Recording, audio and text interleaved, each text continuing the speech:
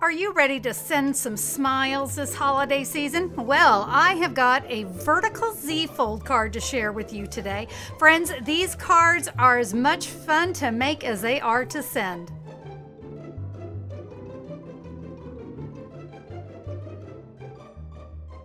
Hello, welcome everybody. I'm Connie Stewart with SimplySimpleStamping.com. I'm so glad you're joining me today as we create this vertical Z-fold card. It's simpler than you think. I'm excited to share it, so we're going to head over to my stamping table and get started. Let's go ahead and jump in, guys. We are going to start with our holiday card.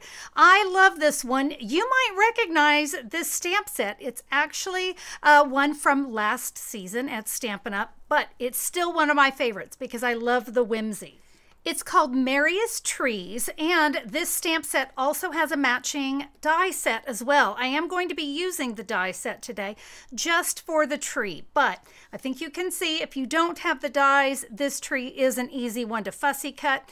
So let's go ahead and jump in and talk about the supplies that you need. Guys, you know I always provide you with a free download because I want you to enjoy the video. No writing down measurements and scoring lines, all that good stuff. The free download is there for you. You'll find this at SimplySimpleStamping.com, or if you look down in the YouTube description, there's a direct link. Everything that you need is going to be here, and you can also order any of the supplies that I used on my card today. Friends, if you click this graphic or follow this link, it'll take you right to my online store, and all of the Stampin' Up! Supplies that you need are available right there. I would love to be your Stampin' Up! Demonstrator, so I hope you'll consider placing an order with me. With that, let's jump in. To start things off, I've got two pieces of real red that are 4 1/4 by 5 1/2, and two pieces of the Reindeer Days Designer Series paper, and those are 4 by 5 1/4. I am simply going to adhere each of these pieces right here on to the real red.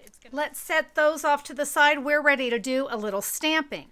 I'm going to begin with a Granny Apple Green ink pad, and you notice I have some scratch paper underneath me, some grid paper. I'm going to do something a little bit different with this stamp. So I'm going to ink this up here in the Granny Apple Green, and I am actually not going to be using the bottom of the tree. This die, we're only going to cut part of it, so I'm not even going to worry about that bottom area. All right. We will stamp that. Yep, it's going off the side, off the bottom. It's all good. I'm going to bring in the dies, and you see this is the big Christmas tree. We're going to take the one that's one step down. And this is where you can see how I can just die cut that part of the tree. And just so you know, you kind of get to keep working your way down, all right? There are all these different trees, and the really cool thing is you can also, we're not today, but you could layer these and do some amazing different things with them. But friends, let's go ahead. We are just going to start with the second tree, all right? So we're just going to get 1, 2, 3, 4 layers. So I've got that sandwiched between two cutting plates. I'm using my mini machine today. And now you can see how we just have the one tree. Now I'm not going to throw this out just yet because we're going to do one more bit of stamping. I've got a crushed curry ink pad, and we are going to take the star. I'm going to stamp a star right there. I will take the star die and I will die cut that as well. I have another piece of basic white, and you know, I don't think I gave you the measurements on that tree. These are both the same. They are a 2 3/4 by 4 1/4. But I'm now going to take a real red ink pad, and I'm going to stamp my greeting right up there at the top. We're ready to add the tree, and we're going to do that with some Stampin' Dimensionals right underneath our sentiment. We're going to give ourselves a little extra room because we need to top our tree with a star, of course.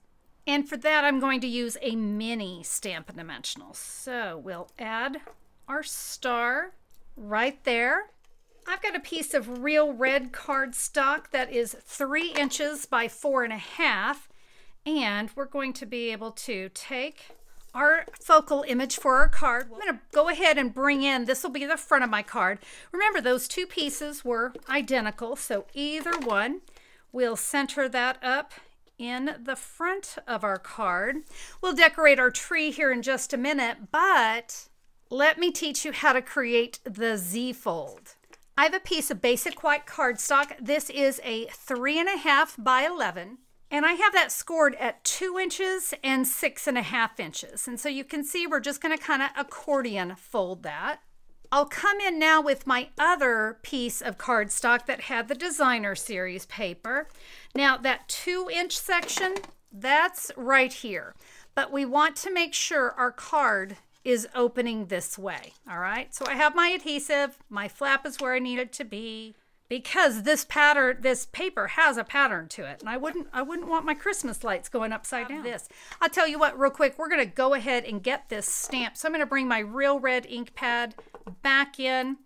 Inside this card, I'm going to say love and joy, and then in a crushed curry ink pad, we have, well, it's supposed to be a little bow, but you know what? I thought it really kind of added a little something to my sentiment inside, my greeting. There we go.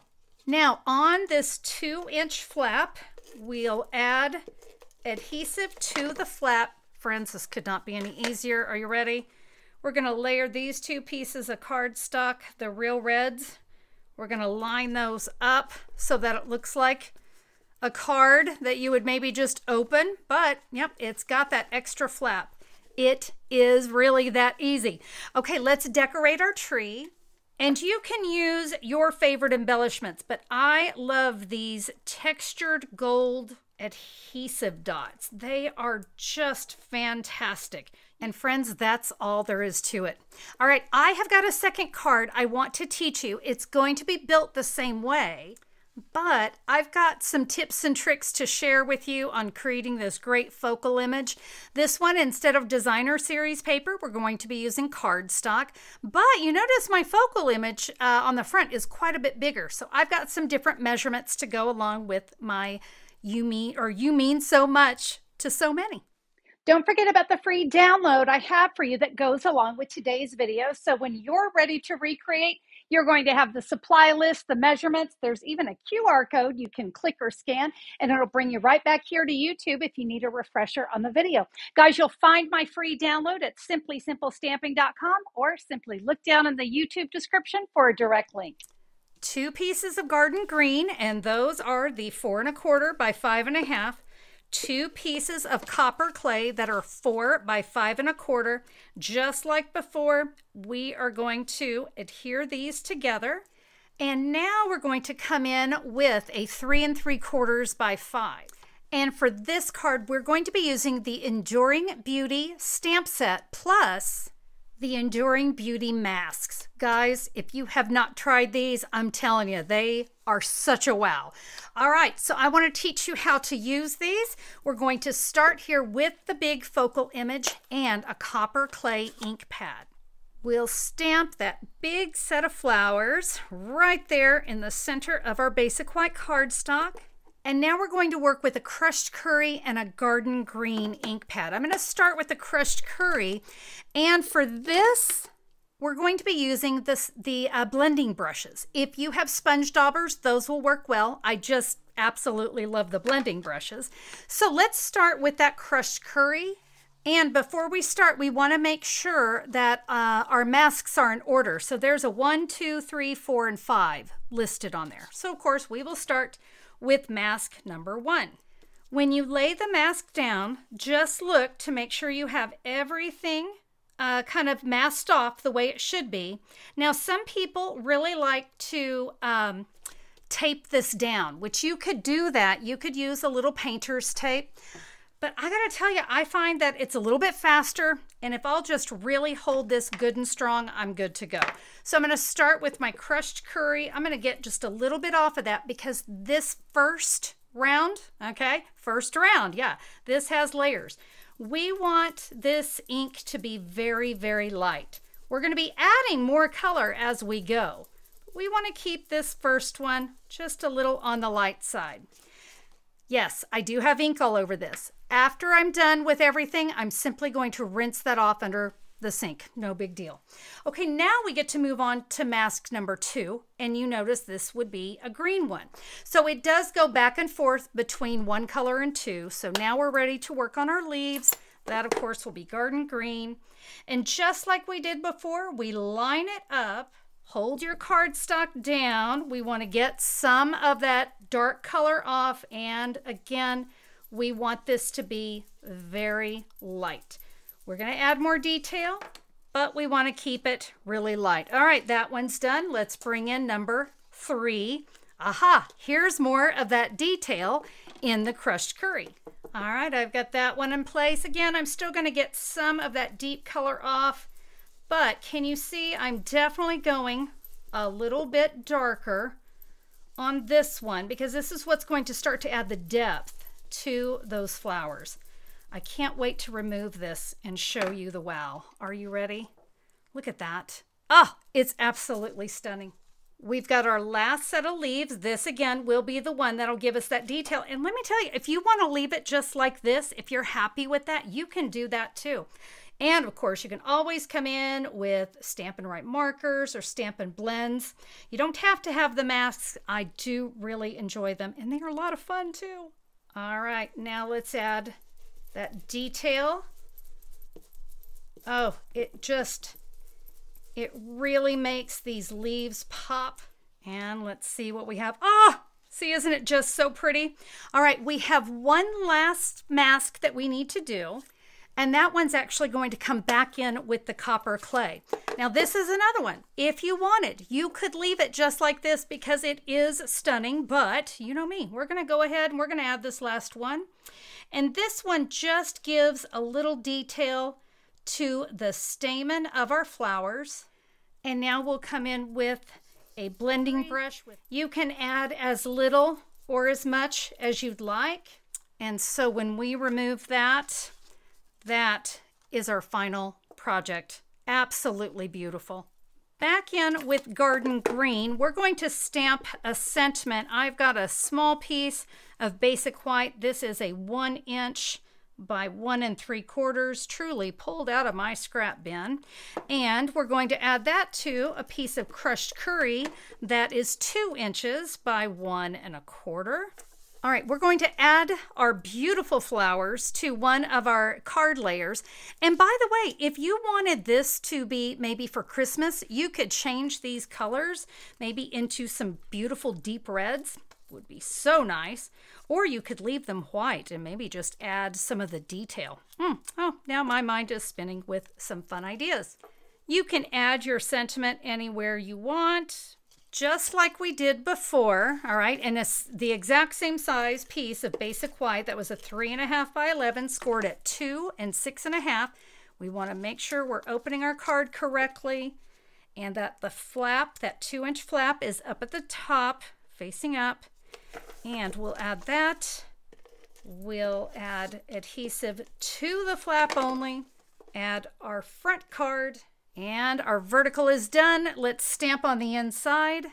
Oh my goodness, I just messed up my stamping. I can't believe it. But you know what? We're just going to add a layer because, you know, everything you can just add on a layer. All right, let's add, there's some little sweet little flowers in here. I will stamp those in copper clay. And I can fill them in with that crushed curry. So we'll add that there. There's always a way to fix a boo-boo. One last thing, and that is a little linen thread bow. I will take a mini glue dot, roll it into just a little ball. You don't want to overwork it. You don't want it to lose its sticky. And I thought the linen thread, just that kind of earthy tone, looked so beautiful with this card. This is a stamp set that you will use all season long. I created a fall card. I think you know you could change these colors up to anything you wanted. Hey, how about we add one last thing? You know, I added them to the other card, and since I'm still kind of bringing in that crushed curry, let's add a few more of these gold textured adhesive dots. There you go, friends. The vertical Z-fold card. Oh my goodness, this is going to be a fun one to make and send. You know it's going to brighten someone's day. You know it will. So I hope you'll give this card a try. Thank you all so much for stopping by today. I hope that you were inspired by today's cards. If you were, a thumbs up on YouTube is always appreciated. And if you have not subscribed, take a minute to click that subscribe button and ring that bell. Then YouTube can let you know whenever I will be back with a new video. I'd love to have you join. Thank you again, everybody. Have a fantastic day, and we can't wait to stamp with you next time. Bye-bye.